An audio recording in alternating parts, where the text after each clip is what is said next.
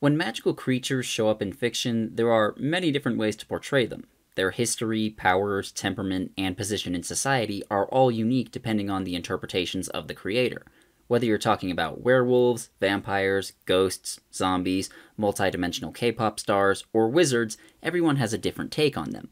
And that's a good thing. The ways in which the mythology differs from other franchises and legends is a vital part of the identity. One of the most common mythical creatures that we see nowadays is the vampire. Vampires have appeared in everything from dark horror stories to action romps to horny fantasies. Some people are purists, of a sort, and get annoyed when they deviate from the, quote, canon version. The thing is, any interpretation of vampires is canon. There was quite a bit of variation in the old folk tales that gave birth to the modern stories. An example of this would be how people got upset when the vampires in Twilight sparkled, claiming that vampires don't sparkle. The thing about that is, vampires don't do anything, since, they're not real.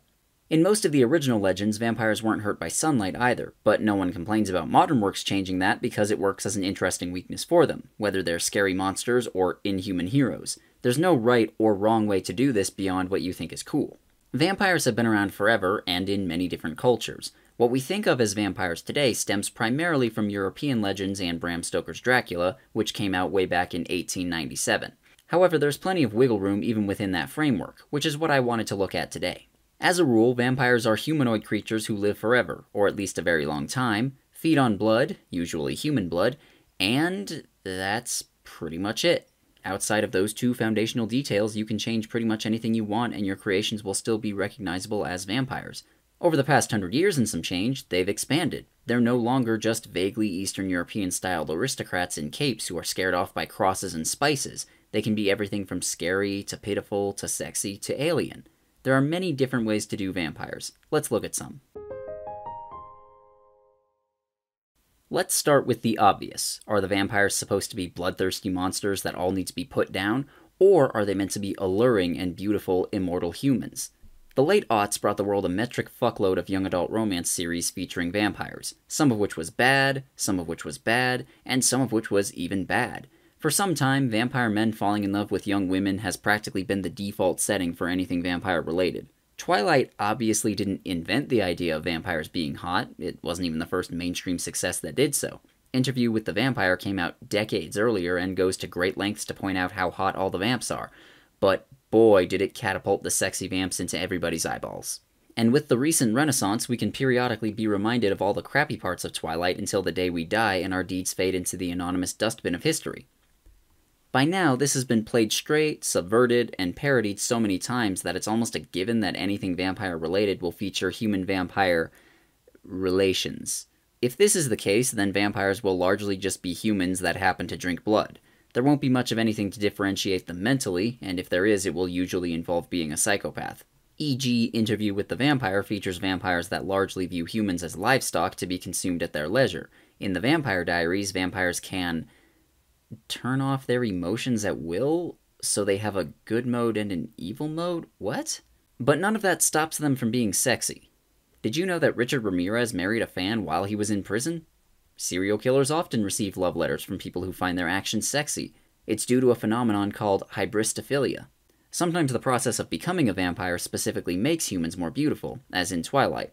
Other times the writers/casting directors decided to exclusively make them all good-looking because they could. After all, there's no ugly people in Hollywood. These types of vampires are meant to be more mature and knowledgeable of human nature than regular people. They know exactly what makes you tick, even better than you yourself do, and that gives them an intoxicating air. Moreover, they exist in a hidden subculture that engages in debauchery frowned upon by society at large, namely drinking blood. There's some queer subtext there, and things like Interview lean into it hard. Basically, they're written for teenage girls who have a weird relationship with their English teacher, only they have the aesthetic of an Evanescence album cover. When this first came around, it was a new, subversive way to tackle these creatures that had been in the cultural zeitgeist for centuries. After more than 10 years of watching teen girls hang off brooding bloodsuckers, though, it's gotten a bit stale. Unless it involves crucifix nail nipples. I'll give some of you a moment to Google that. Nowadays, the only times vampires are not sexy is when the creator goes out of their way to make them gross, e.g. The Strain, where the vampires lose all their hair and their genitalia after being infected. That series is specifically about how the Strigoi are mindless creatures that function as limbs of an eldritch abomination and have no thoughts beyond thirsting for blood, though.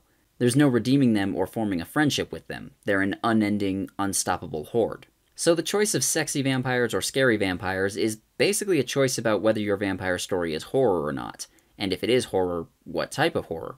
Bram Stoker's Dracula isn't exactly sexy, but he's not ugly either, maybe a bit of a challenge wank. He's a monster who feeds on humans, using their lives to fuel his immortal indulgences. If he doesn't kill them, he puts his fingers in their minds, twisting them until they become thralls to his will.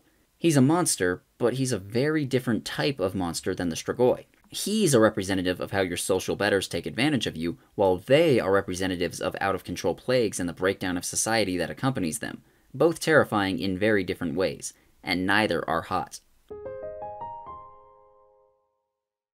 Are the vampires supposed to be magical creatures that don't fit into modern human understanding of the world, or are they the creations of something understood by modern science? Much like zombies, some modern works have decided that they need a, quote, scientific explanation for why humans might turn into undead abominations. This is supposed to require less suspension of disbelief, but a lot of the time it has the opposite effect, since a virus can't cause humans to grow a tentacle in their throat. V-Wars goes a little less dumb with it. There, a virus that was frozen in ice for millennia comes back and turns humans into superhumans who need blood. They call themselves Bloods. Of course, when vampires have a scientific explanation, you can't just call them vampires. Again, much like zombies, you have to come up with a new moniker, because obviously gritty, dark, adult stories can't call something by its name. Instead, they call them Strigoi, or Dhampir, or Bloods, or Leeches. Because of their sciencey nature, most of the silly weaknesses vampires have are discarded. A weakness to sunlight tends to stick around, sometimes silver as well, but things like being repelled by garlic, being unable to enter homes without permission, and having to count mustard seeds if you spill them are impossible to come up with realistic justifications for. If you don't feel like taking yourself too seriously, though, you can discard the pseudoscience and just say, fuck it, they're magic. This is what most old stories went with, and many sexy vampire tales fall into this category too. Magic vampirism isn't caused by a virus or anything like that, it just is. Because of that, the vampires usually have more esoteric weaknesses, and they're usually affected more strongly by those weaknesses, e.g. they'll burst into flames the instant the sun touches them, like in Daybreakers, rather than just being burned by it over the course of several seconds, like in The Strain. One that's largely fallen out of favor nowadays is being unable to enter a home without permission, probably because it makes them seem less threatening if you can escape them just by going inside. It's still used occasionally, though, like in The Vampire Diaries, Buffy the Vampire Slayer, or the remake of Fright Night. If vampires are magical creatures, there's still a spectrum of powers they can have. Super strength, speed, and senses are almost a given nowadays. Some other common ones include immortality, the ability to fly, the ability to turn invisible, and controlling the minds of humans. In things like House of Night, they have a ton of magic powers, much like a wizard or something. They can summon dead spirits, and curse each other, and send souls to the afterlife, and that's all I remember. And I refuse to research that series, I spent too much time reading it already. Anime is notorious for this sort of thing. Remember Seraph of the End? Of course not, no one does. It was a shitty knockoff of Attack on Titan where they used vampires instead of titans. Except here the vampires are superhumans who release a virus to kill most of humanity, and they fight with demon-possessed swords, and the humans have to use magical demon weapons to kill them too. And they create giant monsters to roam the streets of Tokyo. And the human main character has a mysterious ability that gives him the power to control salt? Fucking hell, Japan. How human are the vampires? Are they just people who drink blood, or are they little more than animals hunting their prey under the cover of darkness? The majority of the time they fit into the first category. Even if they see themselves as above humans or as a separate species, they still act and think very closely to the humans they feed on. In this case, they'll usually blend in with human society, either posing as aristocrats and using their wealth to attract prey, or just regular Joes who work nights. In each case, they keep their kills and their true nature secret. Sometimes they'll still keep their distance from humans, like in the original Dracula story where he lived in a castle far from everyone. He still pretended to be human, he just didn't interact with them much. This is the preferred way of handling sexy vampires, since it's hard to fall in love with wild animals. Once in a blue moon, though, you'll come across vampires that have truly become the beasts people think of them as. The Strain is the most notable example of this. A few progenitor vampires and their favored servants have human intelligence, the rest are just zombies with tentacle tongues. Blood Red Sky also does this, I think. I fell asleep 20 minutes into that piece of shit film. A more common trope is that vampires turn into mindless ghouls when they don't get enough blood, or when they have the wrong kind of blood. Daybreakers, a film with a great setup and negative payoff, features several vampires that have gone feral after starving. And the supply of human blood is running low, putting everyone at risk for turning into that same kind of monster. Or the Van Helsing TV series, where the exact same thing happens, but I need a second example before moving on to the next point on the list. Are vampires just people that are slightly stronger than normal, or are they taking on entire armies alone? There are some vampires that are so far above humans that trying to fight them normally is a recipe for getting sucked on harder than Hugh Hefner.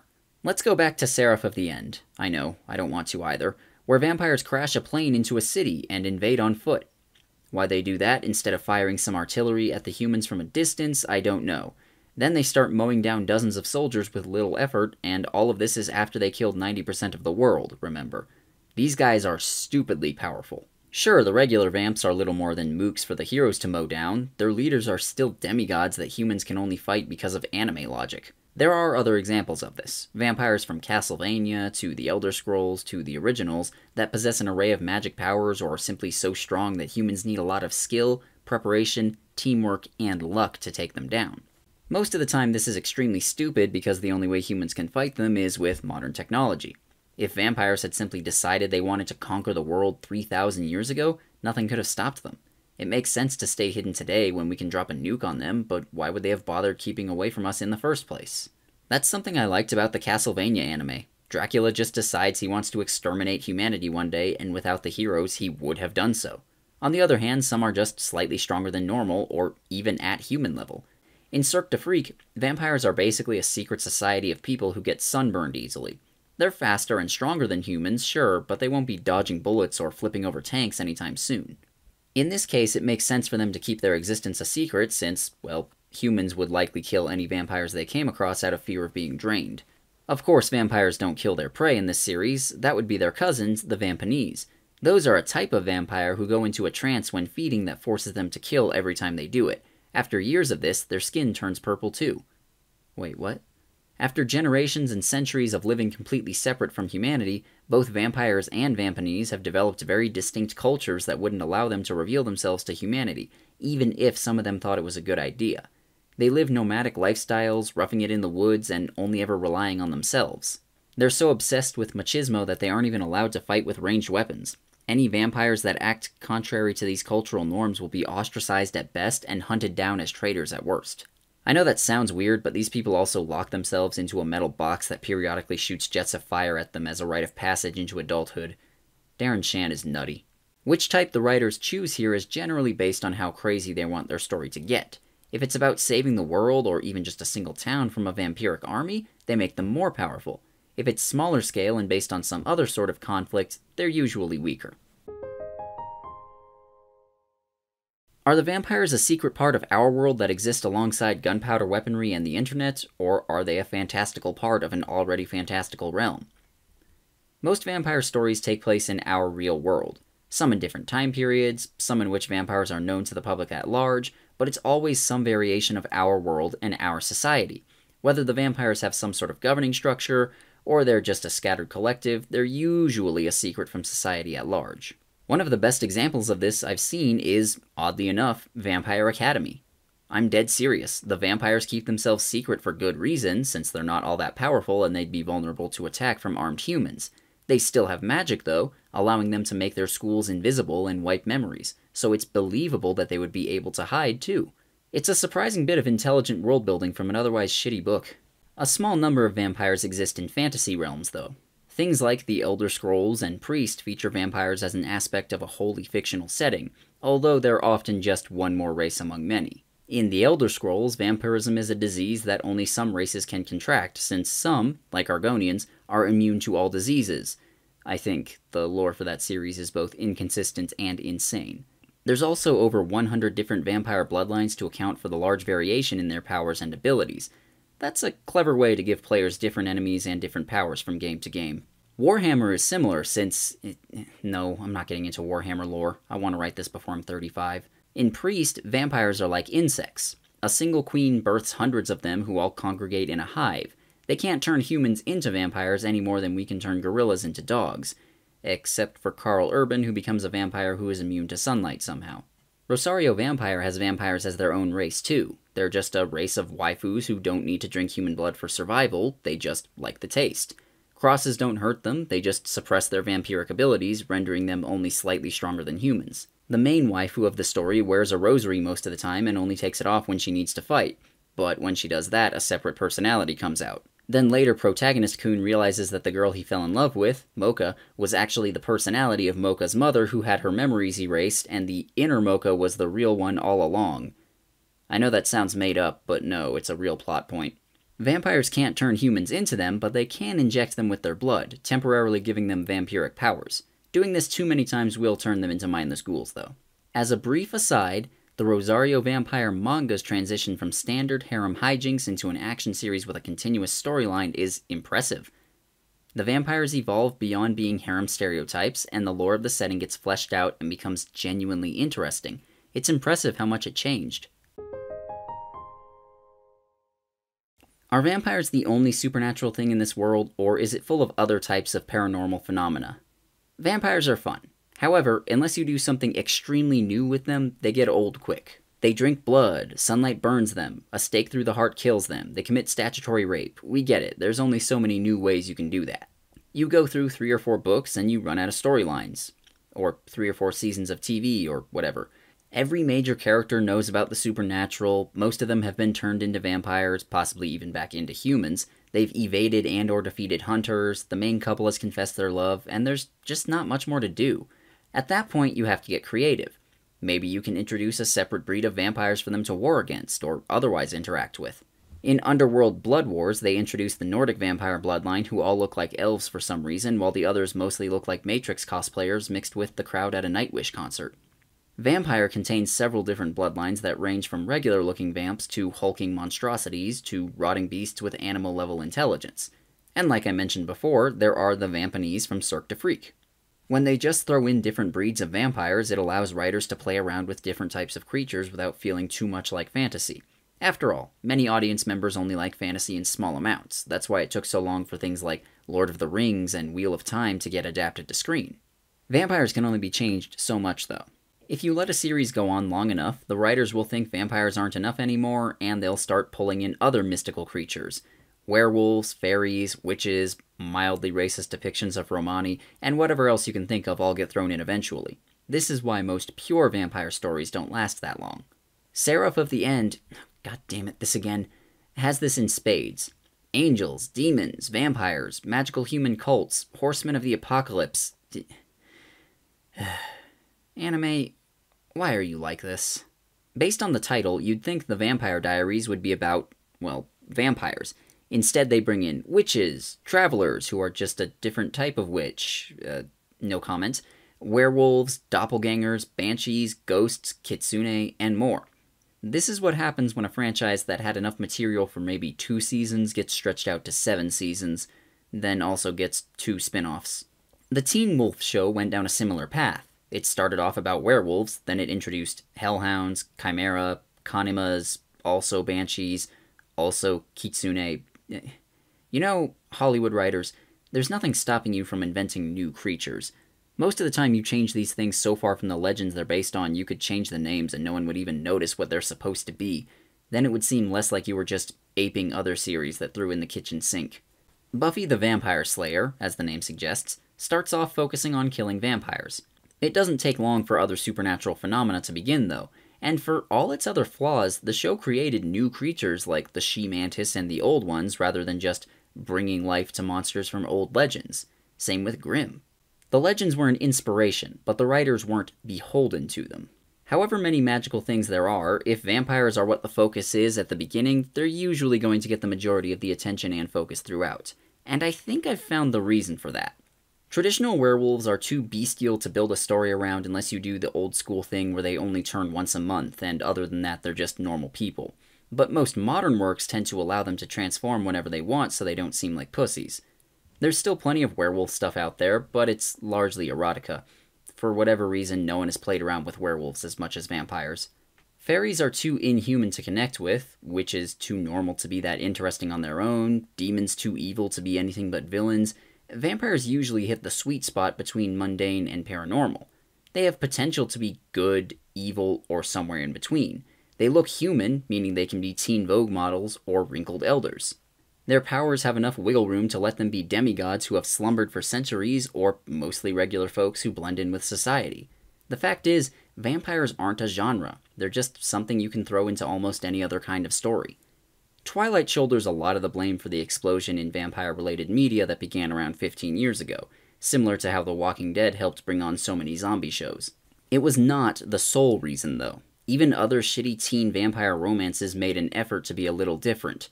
A little. Most of them attempted to add in a real storyline outside of the face-sucking, though most of them still sucked. And that's because vampires have a lot of room for flexibility and interpretation. They don't have to be villainous monsters like they used to. They can be heroes, romantic interests, misunderstood adversaries, even a metaphor for being gay. They've come a long way since Nosferatu. With other mythical creatures going through this same sort of change over the past few decades, I'm interested to see where things will go in the future. Maybe demons will become pure expressions of human emotion that help us understand how to live. Maybe elves will become the dominant force in the world while humans are relegated to hiding in the wilderness. Maybe ghosts will develop their own societies and live alongside us. Maybe necromancers will start to be portrayed as benevolent. And yes, there are some places where these have all happened, but they're not the norm by any means. It's neat to see how things have changed over the years. Even more importantly, though, I wanted to take some time to explore how tropes are not set in stone. Even if it seems like everybody else is doing something in one specific way, there's absolutely nothing forcing everyone else to do it the same way. Use your imagination. It's the only thing that keeps our knowledge of this fathomless, unfeeling void at bay. Insert strong closing line here. If you watched this far, thank you so much. By this point, most people have just taken to the comments section to tell me to kill myself. I wouldn't be able to do videos like this without all my patrons, whose names you see here. And a special thanks to my $10 and up patrons, Apo Savalainen, Eris Targaryen, Olivia Rayan, Brother Santodes, Buffy Valentine, Carolina Clay, Dan Antselievich, Dark King, Echo, Great Grebo, Karkat Kitsune, Liza Rudakova, Lord Tiebreaker, Madison Lewis Bennett, Marilyn Roxy, Matthew Bourdreau, Michael Weingartner, Microphone, Peep the Toad, Return of Cardamom, Sad Mardigan, Sillier the Vixen, Tom Beanie, and of course, Vevictus. All of you are just absolutely the best. If you want to get your name on here, consider becoming a patron. If you don't want to do that, you could always support the channel here on YouTube, or just like the video, comment, and subscribe to my channel. All those are great, and that's all for my takes for today. Goodbye.